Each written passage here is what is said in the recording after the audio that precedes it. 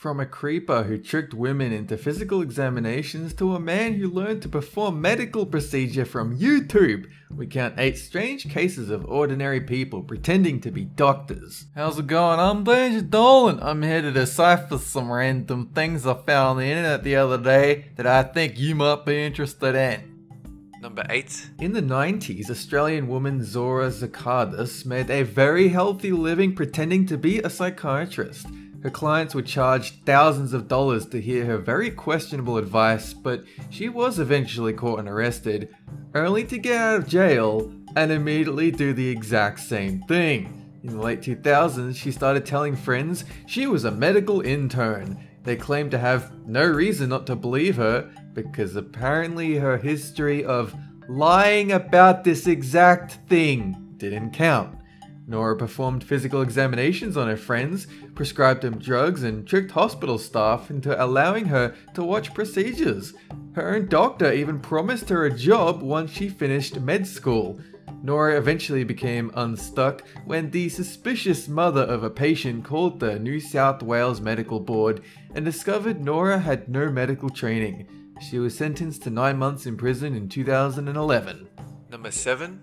Leander Tomarken was a Swiss university student dropout who told everyone he had a doctorate in medicine and that he himself cured typhus, tuberculosis, meningitis, and malaria. He initially gained fame when he offered to cure Pope Benedict XV's pneumonia in 1922. The Pope died before he could cure it, but it led to Tomarken being able to convince Albert Einstein to become a member of his fake medical conference, for which he had no training, and lied about everything.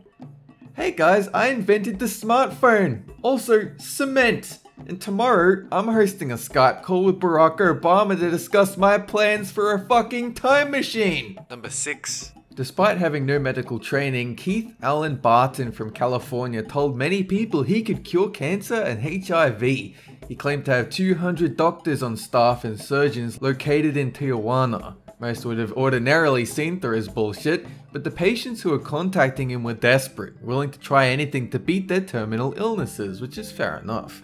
Keith also shared his name with an actual doctor practicing in California, which made him more convincing.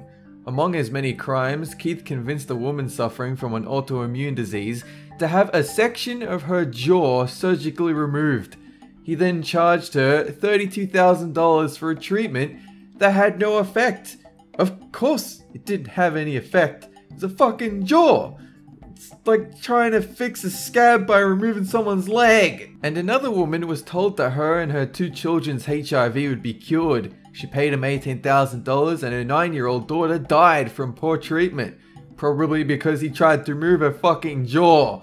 Keith Allen Barton was eventually exposed by an undercover officer. He was then injected with cancer and HIV as punishment. Not really, but I wish it were true. Number 5. In 2015, 25-year-old Michael Camillo Precht from Malta was charged with posing as a doctor after he fooled 3 models into letting him examine them naked. Michael told the models he was setting up a lifeguard academy website and that he wanted to hire them. He claimed his insurance company required medical checkups. But hey, no worries ladies, he happens to be a doctor and can do the examinations himself. Oh, convenient. After putting his greasy paws all over their oily bodies, Michael wrote, "You need a boyfriend who gives you a massage every day" on his fake medical report. The women, who were, shocked, immediately took the note to police and Michael was jailed for 2 years and fined £2,329. He now gets all the physicals he wants in jail from Bubba. Number 4. 2-time divorcee Tammy McCreary thought she'd hit the jackpot when she met Eric Petit. Eric was a former doctor who was supposedly taking a break from practicing medicine while he got over the death of his 2 sons. After getting married, Tammy dropped Eric off at his supposed hospital job, waving goodbye as he went into work. Of course, Eric was no doctor and had never been to medical school. He'd once watched an episode of ER, but he didn't like it very much. In May 2008, he was arrested for impersonating a doctor. He'd been hanging around in waiting rooms and doctors' lounges, stealing hospital property and hitting on women. Tammy also discovered that Eric's 2 sons were alive and well, and that her new husband had been having an affair with a woman at the hospital. Eric pled guilty to theft and identity fraud in 2009. Number 3. O'Neill Ron Morris was a transgender woman with no medical training who specialized in giving women injections of cement and patching it up with super glue and cotton balls. Operating under the alias Duchess, she visited patients wearing scrubs and a stethoscope and injected a concoction of fix-a-flat, rubber cement, mineral oil, and an industrial sealant. The wounds were then closed up, and somehow her illegal business thrived from 2007 to 2011. Unfortunately, the results for patients were disastrous. One paid $3,000 to have the toxic concoction injected into her face, and she developed a massive pus-filled blister. She said she felt like a monster, was afraid to leave the house, and is still permanently scarred.